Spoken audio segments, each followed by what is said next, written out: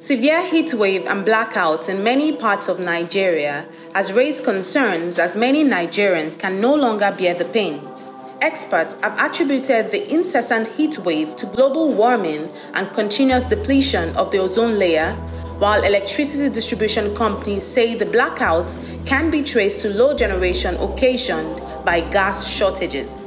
However, inconsistent power supply in Nigeria has remained a horrible issue as the nation battles from one electricity challenge to the other, especially that of the national grid. The national power grid connects power generation stations to electrical loads throughout the country. The system comprises power generation companies, power distribution companies, and the transmission company of Nigeria.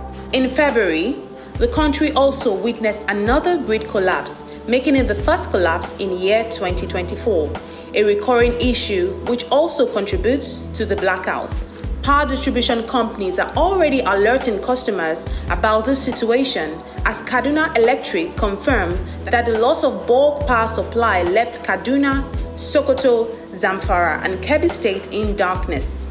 Also, the Eko Electricity Distribution Company and Enugu Electricity Distribution Commission have apologized to its customers, blaming gas supply issues as a limiting factor affecting producers. While many well-to-do Nigerians are investing in renewable energy sources such as solar, wind, and hydro to reduce dependence on fossil fuels and improve power supply, for the majority of the population, if nothing is done to improve on power supply, businesses and households will be deeply affected as electricity remains a daily necessity.